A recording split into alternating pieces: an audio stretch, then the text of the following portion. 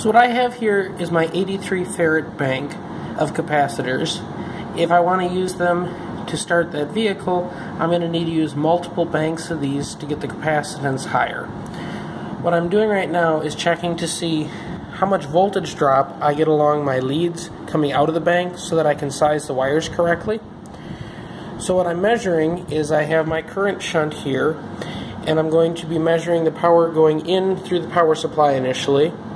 And then, after it's charged, I'm going to take and use just a cheap load tester in order to measure the voltage drop along this wire for our positive lead and our negative lead. To do this, I basically just take each channel on the data acquisition system and run the positive and negative to each end of the wire, and it'll measure the voltage drop through it.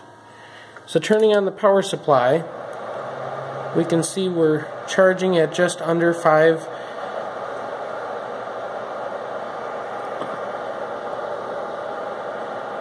amps of current, and the data acquisition is reading about the same thing through the current shunt. It's reading virtually no voltage drop right now on either the positive or the negative wires, which, being this is a 10 gauge wire, should be expected. Once it's charged up, I will put the heavier load on it and see what we get.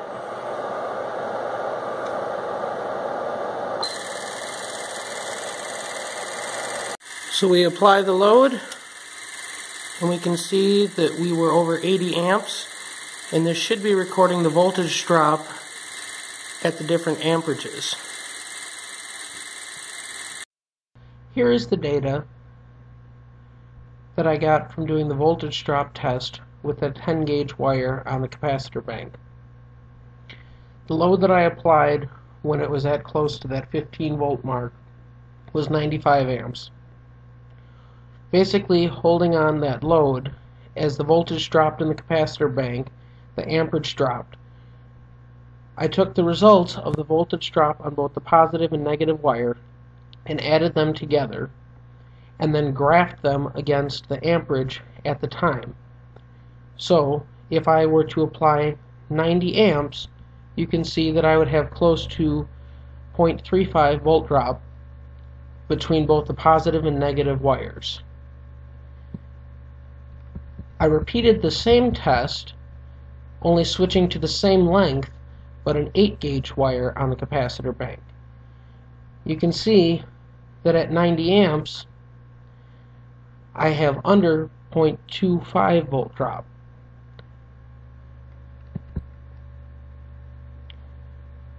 Now, taking those numbers and applying them to what I'm using. When I did the test in the first video and was measuring the amperage that the car was using in order to turn the motor over, I was getting approximately a maximum of 225 amps during the cranking process.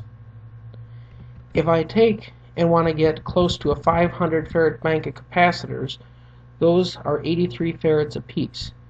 So I will need a total of 6 banks of those. This means that when the motor is turning over, they are approximately going to have 1/6 of that total amp load on each one of the banks and on each one of those lead wires. So about 37.5 amp load each. If we round it up to 40 just for easier calculations. So at 40 amps, using the 10 gauge wire, you can see that I would have approximately 0.15 volt drop between the positive and negative leads coming out. By switching to the 8 gauge wire at 40 amps, I will have approximately 0.1 volt drop.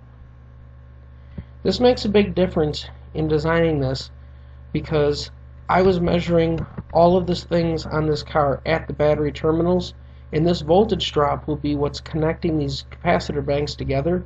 So this voltage drop will actually be before the point that I'm measuring. So every part of this that drops the voltage is actually going to skew any of the calculations from what I originally had. I could experiment with going up to a larger gauge wire, but I don't think that I'm going to get a whole lot more improvement over this, and 0.1 volts a drop is pretty minimal for what I'm doing, as long as I stick with having at least 6 banks of capacitors. If I end up finding larger rated capacitors and go down in the number of banks, I will have to go up to a larger gauge wire in order to avoid the same problem. Hopefully this was interesting. If you see any errors in my calculations, please let me know, and thank you very much for watching.